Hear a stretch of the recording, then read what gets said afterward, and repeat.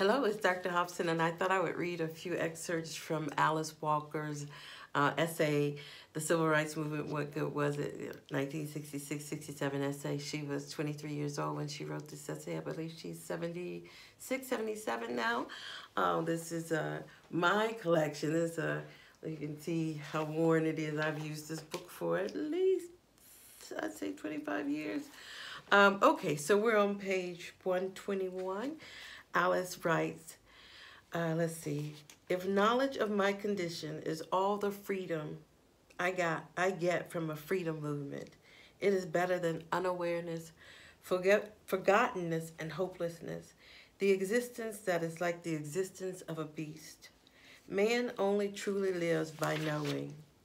Otherwise, he simply performs, copying the daily habits of others, but conceiving nothing of his creative possibilities as a man and accepting someone else's superiority as his own misery.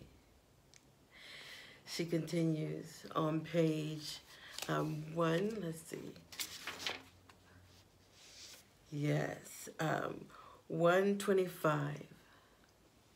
Because of an awakened faith in the newness and imagination of the human spirit, because of black and white together for the first time in our history in some human relationship on and off TV, because of the beatings, the arrests, the hell of battle during the past years, I have fought harder for my life and for a chance to be myself, to be something more than a shadow or a number than I had ever done before in my life. Before, there has seemed to be no real reason for struggling beyond the effort for daily bread. Now, there was a chance at that other that Jesus meant when he said we could not live by bread alone. I have fought and kicked and fasted and prayed and cursed and cried myself to the point of existing. It has been like being born again, literally. Just knowing has meant everything to me. Knowing has pushed me out into the world, into college, into places, into people.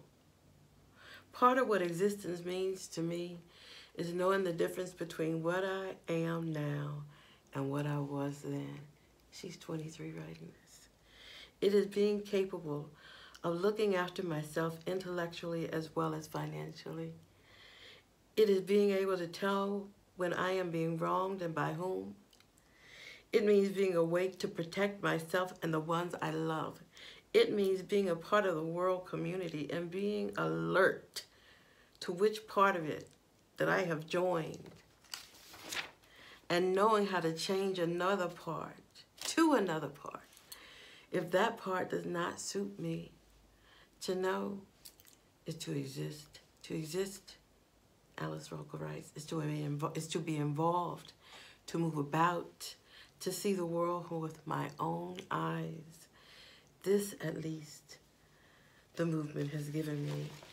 Yes? And then she concludes on, I'm going to take a sip. My alma mater, PhD, okay, anyway. And then she concludes the essay. If the Civil Rights Movement on page 128 is, quote, dead, and if it gave us nothing else, it gave us each other forever.